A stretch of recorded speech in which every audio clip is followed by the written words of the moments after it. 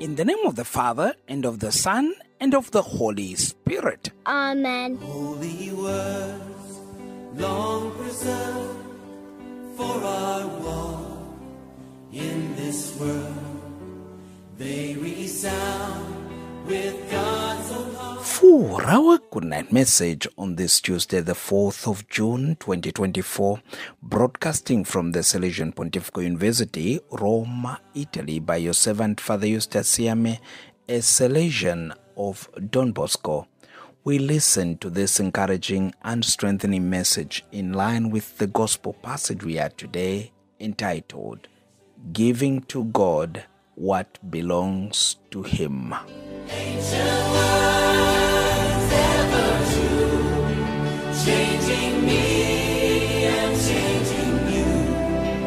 We have come with open hearts. Oh, let the ancient words impart. Today we read from Mark chapter 12, verse 13 to 17. Jesus in this passage teaches us about the importance of giving to God what belongs to Him.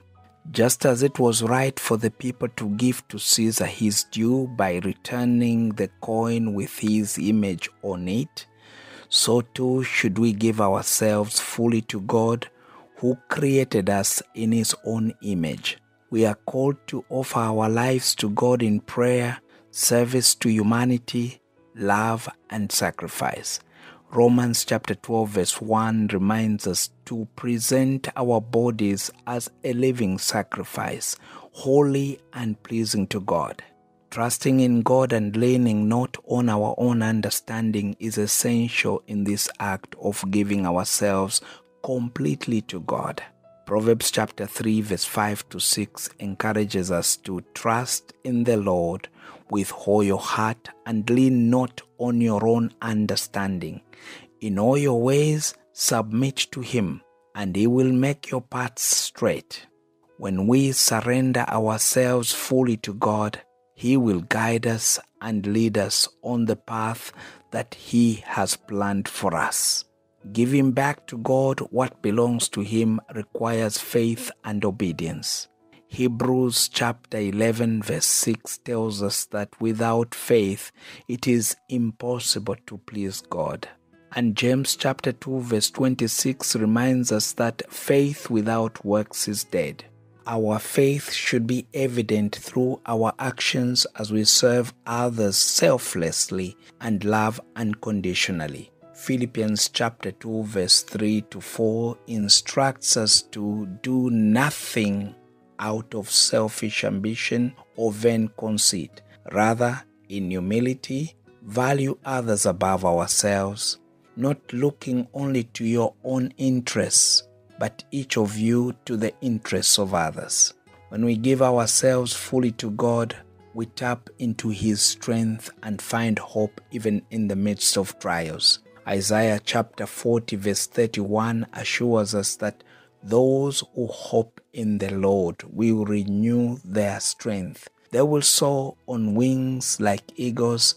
They will run and not grow weary. They will walk and not be faint.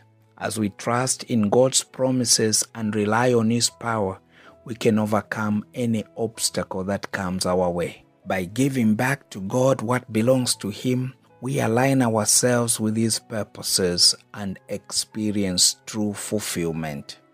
Matthew chapter 6 verse 33 encourages us to seek first the kingdom of God and His righteousness, knowing that all these things will be added unto us. When we prioritize serving God and others above our own desires, we discover a deeper sense of purpose and joy that transcends earthly treasures.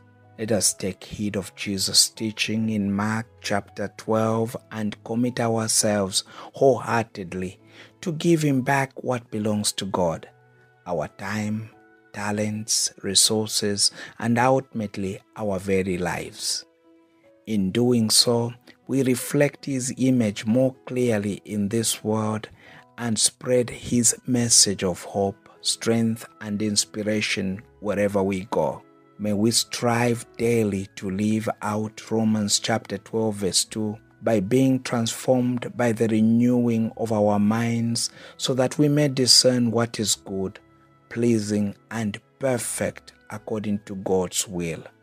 Glory be to the Father, and to the Son, and to the Holy Spirit. As it was in the beginning, is now, and ever shall be, world without end. Amen. The Lord be with you, And with your spirit.